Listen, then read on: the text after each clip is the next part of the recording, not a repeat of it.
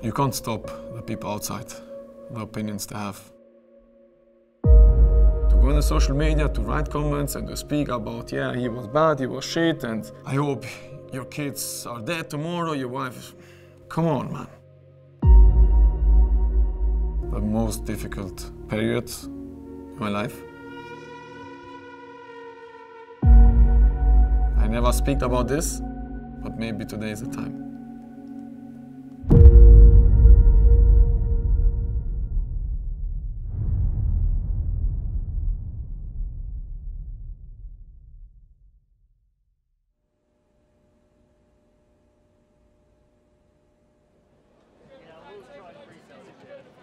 I want to have a better relationship with the people outside, with the fans. To be closer with them. We never meet them, we never have a conversation with them.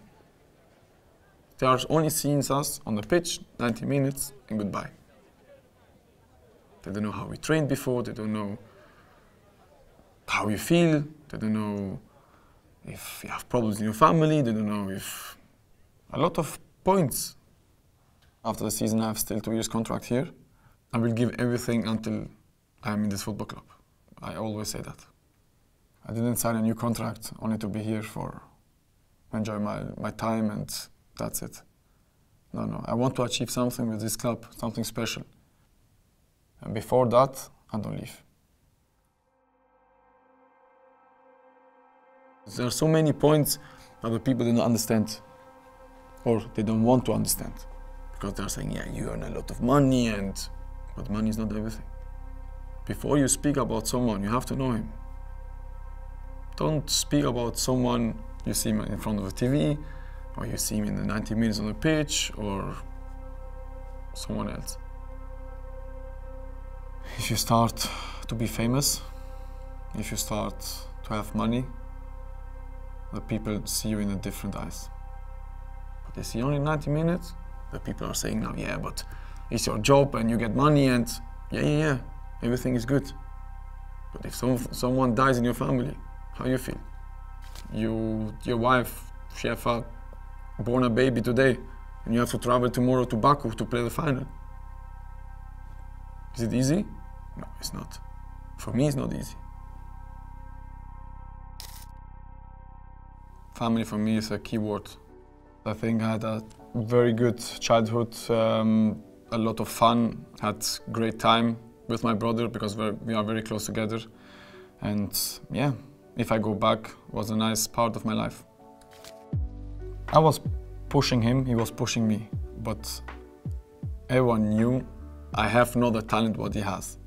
So the coaches we speak today with the under 14, 15, 16 coaches when he was in Basel, they're all surprised which way I am today. So, because they always say to me, you will never be the professional guy. Maybe not so far, maybe you can play in Switzerland, like second division something, but not so far. And this was my challenge.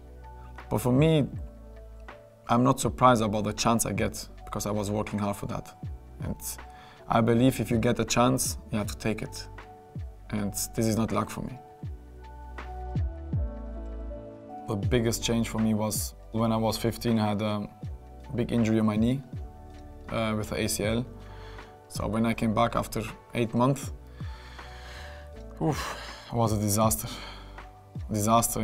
I was scared to go in the duels, I was scared to play again.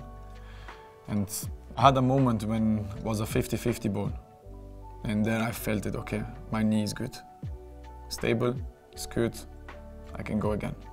But before that, I was like, I go or not, I go or not, I go or not. And with this mind to go and to play, you have no chance. It's like a poker. Or you go all in, or you leave it.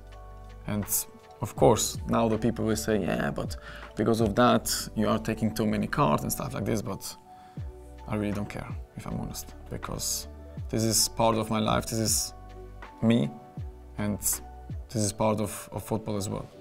I had too many people around me and saying, stop football, you can see yourself, what are you doing? It's a shame you are on the pitch, and stuff like this. And one moment was a 50-50 ball. And I say myself, listen, This is the moment, or take it or leave it. And I took it, and from this moment was everything different. When I moved to Germany with 19, my first month, so the first 6 months was a disaster. I came to Germany to play, started to play the first 5 games, and after that I was on the bench, I was not in the squad. And in January, I said to my dad, what we are doing here? We came to Germany, we left Switzerland to be on the bench, not in the squad. I want to leave. And he said to me, shut up. This is not the way. You can walk away, he told me. There is the door, please. But to walk away, everyone does. But to be strong and to work more than others, this is the difficulty. So my dad is like this. My brother plays Saturday, he's in Switzerland, he takes the flight and he travels to London on Sunday to watch me, for example, and go back on Monday. So he will never miss a game. So my dad, I'm 29 today, yeah? He never ever said to me, you played good. Never ever. He always has something where I'm looking bad. So what he's doing is recording the game before he left the home. No, it's real because he was a coach as well. So he was coaching some teams in Switzerland. So it's not like he's speaking without knowing football. He knows about it. But he sees maybe some other mistakes where I have to improve. And I told him once, and I remember like today, it was last season. I said to him, Daddy, why you never say to me you played good? Why you always have to find something? And I told him, one day, I'm sure he will say that, because this is my challenge. My challenge is, one day when we are at home, my dad is telling to me, okay, today you was good. I think I'm a different person on the pitch and outside the pitch. People from outside thinks I'm very serious, you know, like serious, I never laugh, I never joke. But the people who know me, they know how I am. I like to joke, I like to have fun, I like to enjoy my time. But everything with a limit and everything with a respect. I'm not here to joke when I go to the training. I'm not here to enjoy my 6 years, 7 years, 8 years, 20 years in UK. I'm here to work. And when it's time to work, I want to work. When it's time to joke, I'm the first time there. I hate excuses. And everyone does mistakes. But it's so easy to show to someone the finger and say, ah, because of you, or no. It's first yourself.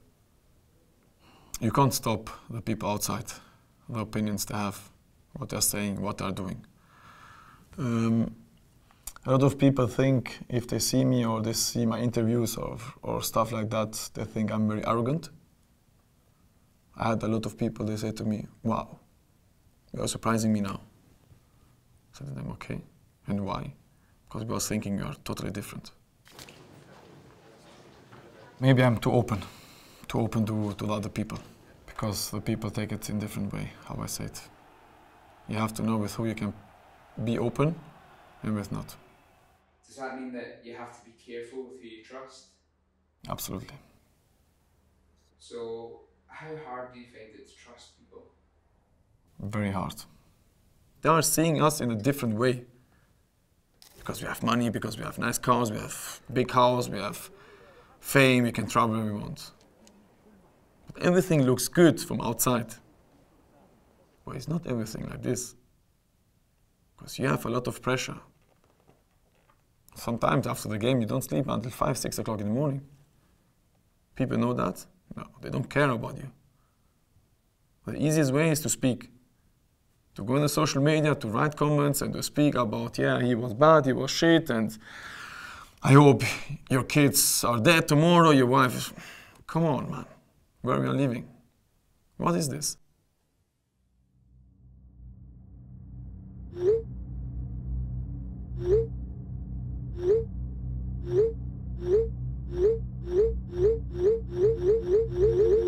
Of course, when you decide to be a professional footballer, you have to take it sometimes. But sometimes It's very hard. I always told myself and to the people they know me, you can criticize me. You can say about me whatever you want. I have no doubts about it. But don't touch my family, because there is a limit. Because my little ones, or my friends, or my wife, or my brother, or my parents have nothing to do with me. Because I'm the guy on the pitch, so speak about me, please. Since I had the problems with the fans here, I changed completely my social media. When I lose,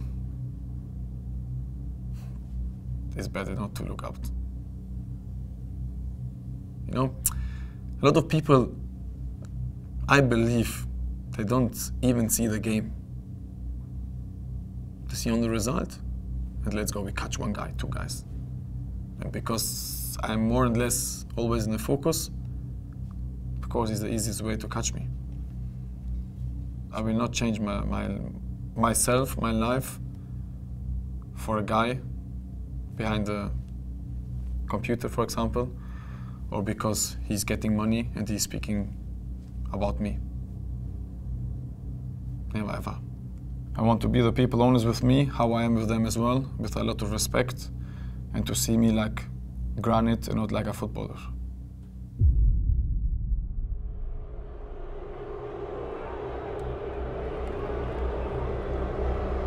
I never spoke about this, about my reaction.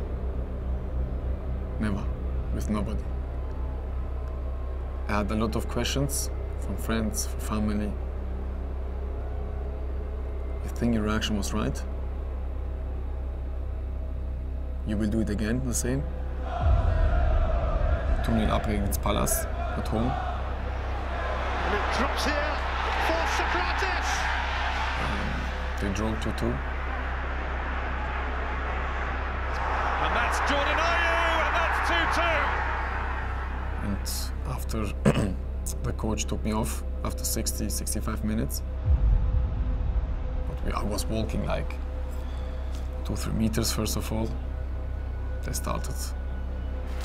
Some Arsenal fans actually cheering as they take off their captain Granit Xhaka, who looks rather unimpressed by being hauled off at this stage. And that is not a reaction that you should be getting from an Arsenal captain. Oh dear, it's getting worse for Granit Xhaka. He knows the message he's getting from the crowd. And where's the shirt going? That is Arsenal's captain. Xhaka is away down the tunnel, booed by the Arsenal fans. Wow, that is not good at all. Big decision for him to take his captain off. Picture, I see a lot of hate from the people outside. But the most difficult thing was for my parents, I think, because they've been in the stadium, both of them. So for them to see that, to feel that, was maybe worse than I felt it. And this was the first time my dad said to me, it's time to go. And he will never say that to me, because I had the little bit problems, but I didn't play in Germany in the beginning, and he said to me to walk away is easy. But this time he said to me, it's time to go. From the stadium until home, you drive minimum 50 minutes, 1 hour. It was like no words from nobody. Few minutes later, hours, came Hector. He called me, Bellerin, and Bernd Leno at home, supporting me and saying they will be behind me, doesn't matter what happens. It was a good feeling to have them there. Had some phone calls, of course, from Edu, but yeah, for me the story was gone. I never had problems with the fans before. How I say, of course, you have people, they love you more or less. They criticize you. Next game you are the best, next game you are the worst. This is part of football, this is normal. But to stand up one stadium against you, against your own player at home, this is not normal for me. I never see that before. And I hate to go through this tunnel after the game, because the people are still sitting there. But if I'm honest, I don't look up when I go this moment. When I have this 5 to 7 meters, my head is mostly down. And I know the people. So when I go after the game, I applaud the fans and stuff like this. I still know the people where they were sitting. I love the moment we win and I can go through because I know nobody speaks. But when we lose and I have to go to this small 5 to 7, 8 meters, I hate it. What they want from me? To love them? Completely? No. I can't do it because I'm not fake. I'm real, how I grew up. And if someone did what happens, I said that before as well, we will be never best friends between each other. I get a lot of love as well. It's not like I get a lot of hate only. I know the people love me as well. But in this moment, there was not love. Today, before that, of course, you get nice messages, you have good comments, the people they see you on the street, they come to you and speak with you and love you and respect you. But when we go back to this moment, it was a different story. The most difficult period or moment in my life, because you see the hate. It's not like they don't like you, because it's different, but you see the hate in the face from the people. Do you ever still think about it? Of course, yeah. Of course. I don't think so you can take it off completely. I was gone. I was gone, but my heart not. My heart was saying to me, you can't leave this football club like this. For me, it was not the time to give them yes. You want it, you got it. But this was not me. And why I came back is, of course, because of Mikel.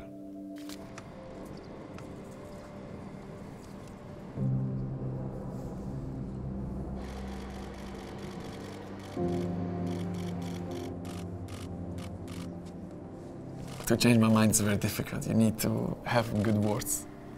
But yeah, I had 2 conversations with Mikel when he came. So he wanted to hear the story from myself, not what happens outside. And I didn't know Mikel before. And I told him, my time is gone here. I don't want to be here anymore. I don't want to wear this shirt again. I can't. And he understood me completely. But he told me then how important I am for him, and honest, straight, clear plans, clear idea. And I liked it. I liked how he spoke with me. I liked it, how warm he was with me. And the decision for me was huge. Mikel told me as well to give him 6 months time. And if after 6 months you're still not happy, you can leave. And I'm the first, I give you everything, you can leave. But I was happy. I was happy with him. Everything was going well. I speak first with the family, with the management, because I had the contract on the table for another club. So it was only the signing was missing from my side. So we was prepared to leave. So all the suitcases and stuff like this was ready. And after the second conversation with Mikel, without speaking with nobody, I decided to stay. Yes, Granit, come push, sit, wait. For myself, I did a perfect decision to stay. I don't know what happens if I said 2 years ago, I will leave. I don't know where I've been today, in which club, in which country. But the decision I did in this moment was absolutely the right decision, to stay here and to turn the things how I want, not how the people want. I just cannot believe that we've reached a point that a group of fans think it's acceptable to abuse and to boo and to jeer their captain. To be a captain in this football club today, I believe it's very difficult. So to be the captain, between the club, and the players and the fans have to be very close. So when I was a captain in Germany, in Mönchengladbach, I was very, very, very close with the fans, with the people, with the players, with the city. So you feel proud to have this, you feel like the people love you, though you feel like. Here is different, here is about game by game. You play one game, he's our captain. You play one bad game, he's so shit. Take him off and why he's our captain and stuff like this, you know. So the decisions here are very quick. In Switzerland you make mistake. Happens. It's okay. Here you do a mistake.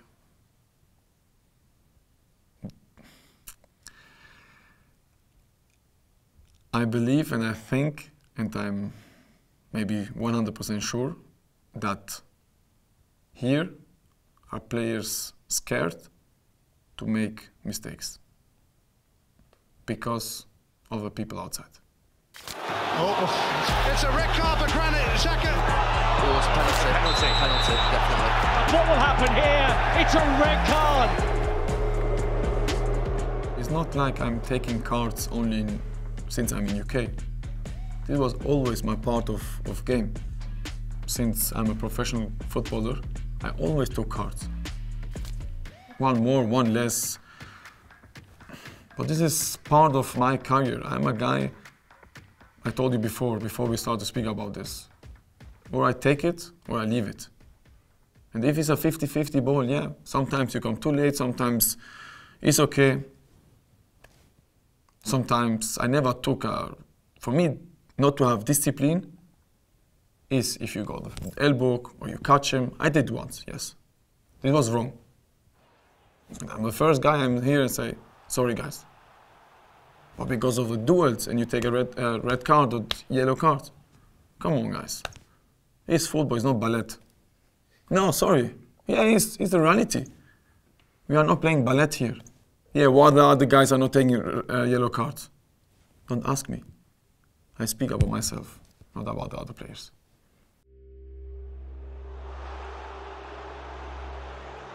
It's a bad feeling because you let your teammates down, of course.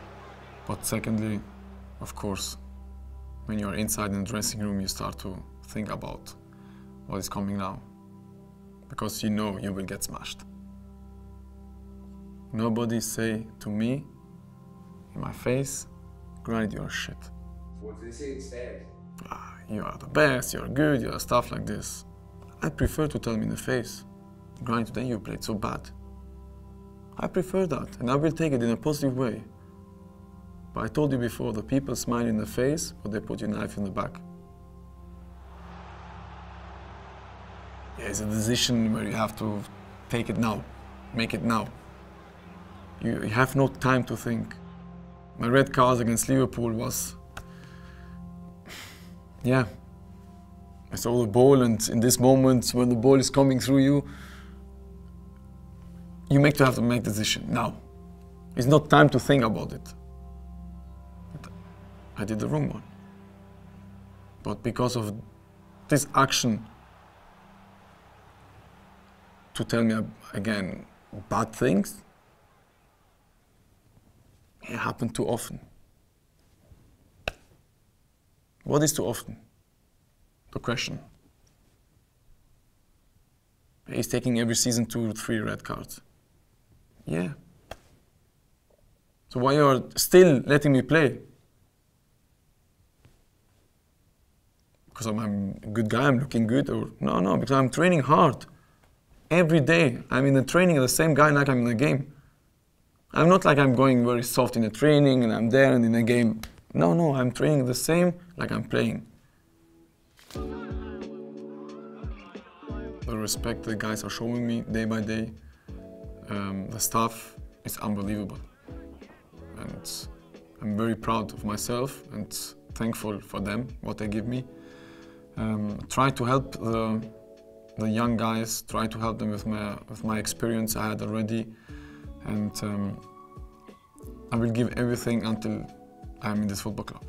I always say that. I love the comment from Mikel Arteta when he say, when Arsenal does something, everyone has to say something. And this is true, this is the reality. This is reality. The other clubs are doing as well. The other players are doing as well. The other players are getting red cards and yellow cards and making mistakes. But none of them are a big story like mine, for example.